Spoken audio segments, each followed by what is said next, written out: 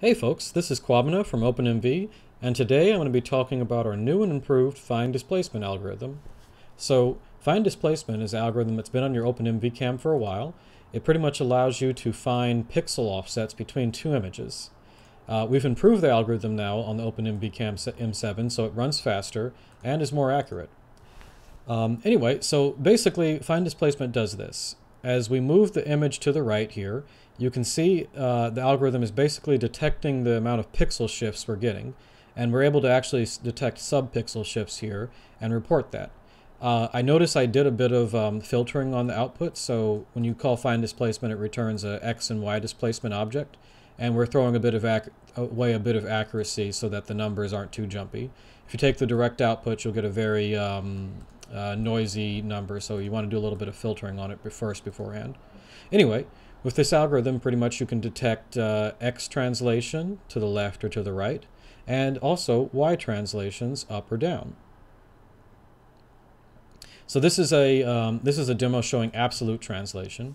You can also do differential translation, and this is more useful for like a quadcopter or a moving system.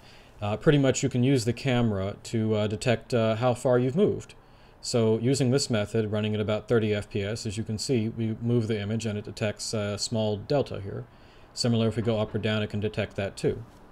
And once you disable the frame buffer, you can see that we're actually able to hit about 43 FPS or 44 FPS using this method. And so that's quite useful for a quadcopter or another robot that's having the camera look at the ground in order to detect differential translation, and you can then sum that up to kind of detect movement. Anyway, find displacement works by using something called phase correlation, which pretty much involves taking two-dimensional FFTs of the image. So the reason this has to run at a rather low resolution of 64 by 64 pixels is that your OpenMV Cam is actually doing 64 FFTs per row, and then another 64 FFTs per column of the image.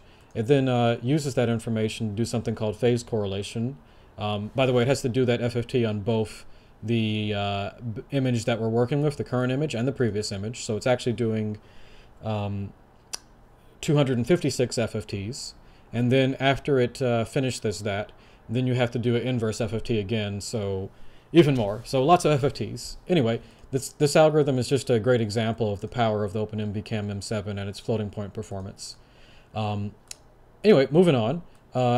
Given that we're doing this using FFTs, you need to keep the image as a power of 2 number. Using a non-power of 2 image will cause it'll cause some problems with the output of the FFT due to having to pad the image. Anyway, find displacement can also work on telling you pretty much the rotation and scale differences between two images. So if you go to the absolute rotation scale script here, you can see how this algorithm is able to actually detect the rotation between two images. So what we're going to do is take a snapshot here, and then we're going to rotate that snapshot by 20 degrees, and then call find displacement on that to see if it can detect what that rotation was. And so this is using the rotation code that we have built into the OpenMV Cam M7 now. And you can see that it's actually able to pick up that the image has been rotated by about 21 degrees here. Let's just pick, let's just make that negative, right? And see how well the algorithm does. So again, boom, it's able to pick up that you had about a 20-degree negative rotation difference. And again, it's able to do this by comparing the previous image against the current image. So using this method, this is just for absolute, you can do the differential rotation method then to detect pretty much if you've OpenMV Cam stationary and something is rotating beneath it, you'll be able to detect between frames how much something is rotated. Similarly, you can also do this for scale to detect if something is zooming in or out from the OpenMV Cam. In the future, we'll also enable find displacement to handle rotation and scale changes at the same time, along with translation changes. This is going to run at about half the frame rate that you currently see here, but it'll give you a full pipeline where you'll be able to detect translation without having to worry about the effects of rotation and scale changes between two images. right now, if the image kind of rotates when you're trying to detect displacement, that'll cause a little bit of a problem. Anyway, you can fire this method on either the whole image, or you can actually execute it on patches of the image. So if I do this, we have a method that shows off kind of doing like a fly's eye kind of algorithm where we're looking at individual image patches.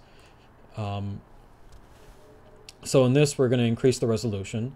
And you can see right here, all of these little dots are pretty much a fine displacement vector. And so as we move the image, you can kind of see them going to the left and going to the right here.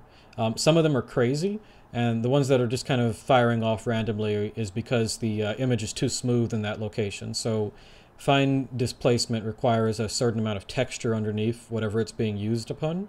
But as long as you meet that requirement, it's able to easily figure out what the displacement vector was then between two images. And so you can kind of see again, if we move the image up or down, these lines will track that. Anyway, that's the new and improved fine displacement method on your OpenMV Cam.